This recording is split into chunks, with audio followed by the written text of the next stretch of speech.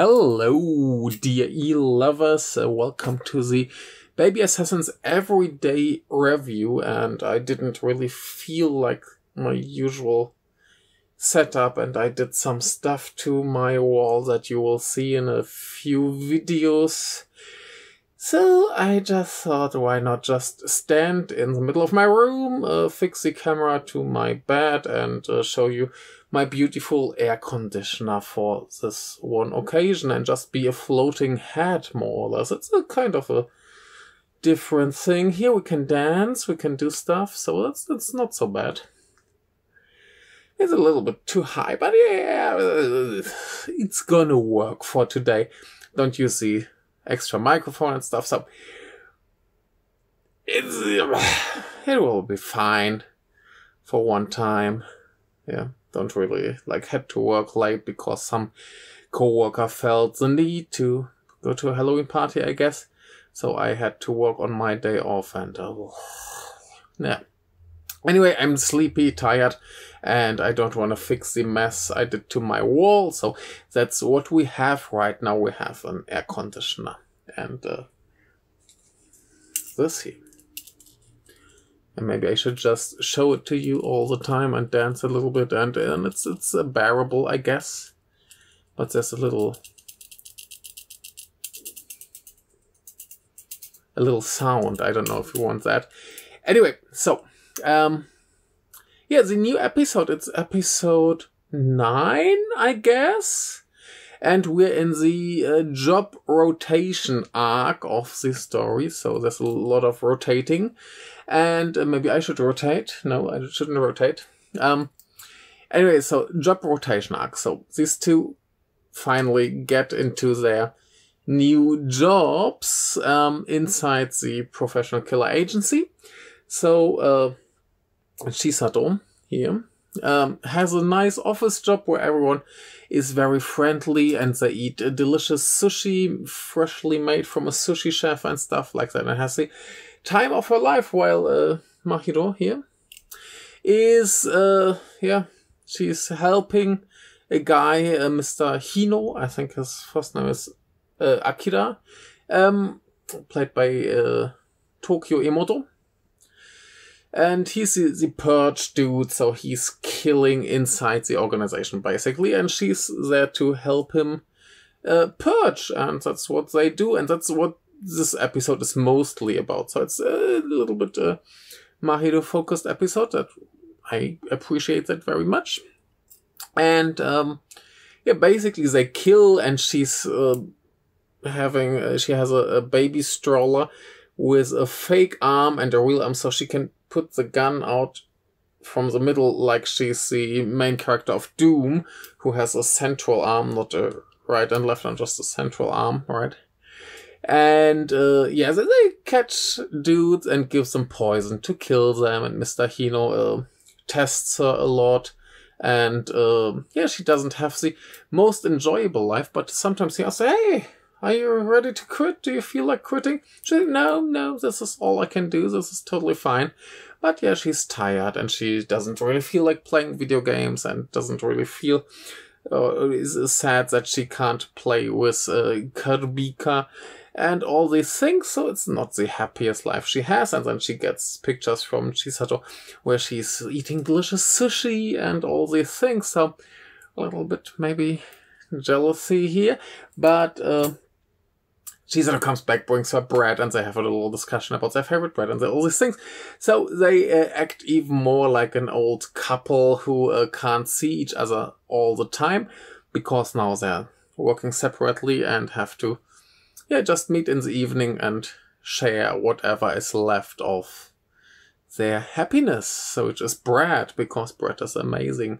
I'm very sad in Japan because of bread, because usually bread in Japan is not exactly what me, a German, prefers to eat.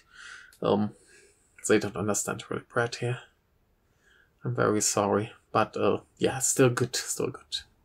Anyway, so we have this story arc where she helps and she gets a little bit tricked and tested, and it's all a little bit a pain in the neck, not down there in the neck. We don't want to say the bad words here. And yeah, then we get some scenes with Chisato in the office, and this glorious great job suddenly turns into a little bit of a pain as well, because she's not as good as she's supposed to be, because she's not an office worker, she's a killer. And now she has to talk on the phone and be like, oh, yay. And she's not really good at that. So one of her coworkers at some point freaks out and gives her a bulletproof vest and puts the gun like point blank, and you better try harder. So that's really, really nice and funny. So I think overall this is one of the better episodes, one of the best episodes. I would say it's a lot of fun. We get a little bit action, a little bit killing, a little bit here, a little joke, a little bit of the family life together, a little bit of the casual daily life dialogue.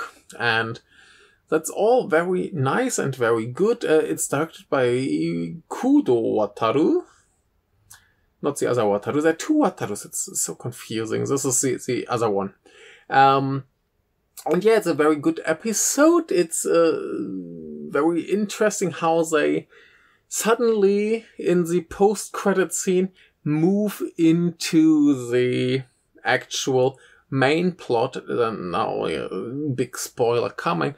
Mahiro meets her actual boss, like the guy who always gives them their missions and talks to them, and he's like, what do you think? Are you able to kill him? So now we have the actual mission to purge the purger, and there's a lot of purging going to come, I guess, and yeah, that's very nice. So it seems a little bit like this job rotation is just a disguise for a real job. So let's see if Chisato is actually going to kill some of her co-workers as well. So maybe they are now like the purgers. I have no idea. It's really cool. It's really fun.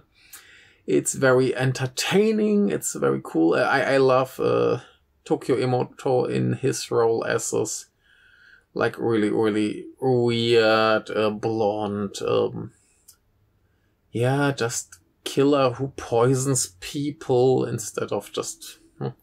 But we get some fighting as well and some shooting, so it's good. It's good. Yeah, so it's overall a really, really nice episode. I like this element of separating them, putting them in completely different what is it called? Environments. Like seemingly Chisato has a nicer job, which suddenly turns out that people there aren't that nice. It's all pretty much facade and fake, and if you don't function like you're supposed to, you're gonna get killed, or at least someone is threatening you. Yeah, is threatening you. It's the correct sentence, actually. And yeah, how that twists around is very nice, and this whole thing where Mahiro should be troubled and should be like, oh, my life is so hard and bad, but she's actually quite okay with it, because she can actually do what she is used to, and not like she suddenly has to work in an office and talk to customers and be friendly and can't just whack people like she dreams of here again. And yeah, it's just overall really, really good. And yeah, now we have the proper plan that we have an opponent. That's this Hino Purger dude, and we have yeah, stuff going on. We still need to find out what's going on with Chisato's job, but I wouldn't be surprised if the next episode is maybe a little bit more Chisato focused, would be fair. Yeah, this whole like how their relationship plays out is really nice, and yeah, just overall really good. I could complain about the colors because the colors are bad as usual, and I made something. Yeah, we'll see someday. And yeah, I guess that's all I have to say about this episode. It's really nice, really good. It's a good combination of everything. Super compressed, super dense. There's so much going on that is, yeah, just time flies, and it's wonderful. And that's all I can say then. Let's see what comes next time. We have 3 more episodes left, so we probably will have to get to the big climax. I would say overall this arc seems to me much more interesting than the first one. I mean, the first one was fine, but yeah, we had this small group of 3 people who help them, and this guy who hired them, and the big boss, and they were all like a little bit too wacky, too just there, I guess. And here we have this completely crazy group in the office, and we have this weirdo purger guy, and but they're all closer to what I would guess this actual assassin's agency is like. So yeah, I think this whole setting makes more sense to me, feels more sensical and better, interesting. We have a more interesting villain, not just this old guy who hates social media. We have now a guy who builds small towers of stones. No, it's all very, very cool. I'm very happy how it turned out so far, and let's see last 3 episodes. And yeah, thank you very much. See you soon. And then with the used setting, I recorded some other videos that will follow after this, and that still have that. And I did some stuff that I don't want to talk about now. You will see. And yeah, I guess because of this light up here, my eyes are all the time like really, really dark. And yeah. Anyway, I hope this was bearable, and my was bearable too. If not, yeah, sorry. Thank you very much. See you.